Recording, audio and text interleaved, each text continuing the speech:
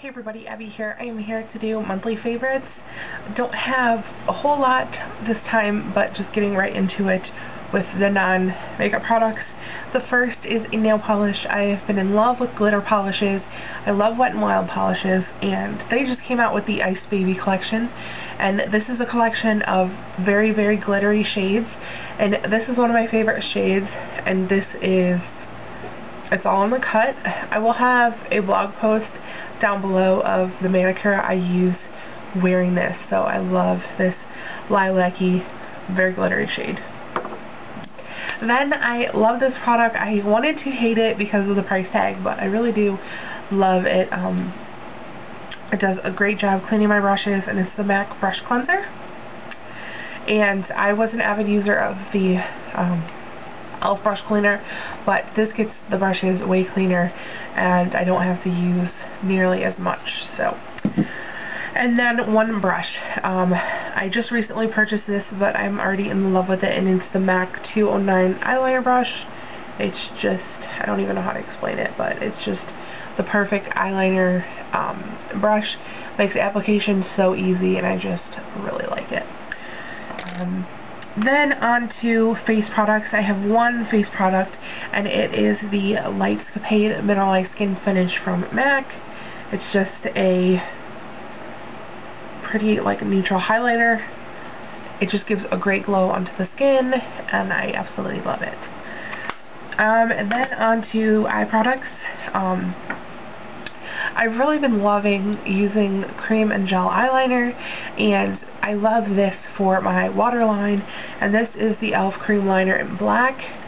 What I don't love about this is that, if you can tell, mine has already started pulling from the side, so it's starting to get drier, and it just makes me upset because I don't know what I'm going to do once it starts getting a little more dry. Then this is just kind of like a look that I've been loving wearing, is one eyeshadow all over the lid, maybe on top of a colored base or something, and just ran through the crease. One of the colors that I love to do that with is Flamingo from NYX. It's like a purpley, pinky, golden shade. It's just great. So easy. Then I've also been rediscovering, I use the Silent Treatment Trio to do that as well. Just use this the taupe color and this peachy pink, and just put that all over my lid. And then I've kind of also been rediscovering my love for Style Snob, and this is a taupe MAC eyeshadow. This was from their Star Flash collection, and it's just a great taupe. Great all over lid color, just gorgeous. Then my favorite transitional color is Moleskin from MAC, and this was from their MAC Me Over collection. It's just a great neutral warm brown, and it just looks great as my transition color. I've really been loving too of the new I really love this Baked palette from Wet n Wild. It's from their holiday collection. This is a Walgreens exclusive, and this is in Bake Off contest. I'm usually not one to love blues, but this has a great icy taupe color that is absolutely gorgeous. And it is so far from other colors that I wear, but it still stays in that taupe family. So if you want this, definitely go check that out, guys. And then I've also really been loving the I Heart Matte palette from Wet n Wild. It has 4 great bright colors and 4 great neutral colors. These neutral colors are great to wear every day. These are great for a pop of color on the lower lash line, or maybe a pop of color in the crease. But I just love this palette, and for $5, it is a steal. As well, I've also loved the mineralized eyeshadows that I got from the holiday collection this year from MAC. And this first one is in Hold That Pose. Looking at the pan right here, you're like, what color is this going to be? I really don't know. And it's just a very, again, silvered taupe color.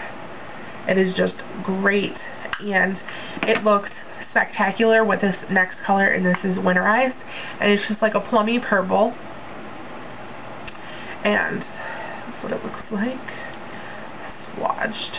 and it just makes for a great look, especially if you're someone that likes taupes and purples. Then I have one mascara that I've been loving.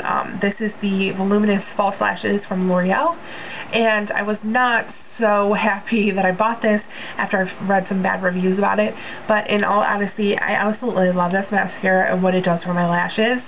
It kind of has a weird looking brush, but it just works so good, and I have it on right now with a couple coats of the organic wear from Physicians Formula, but I love it.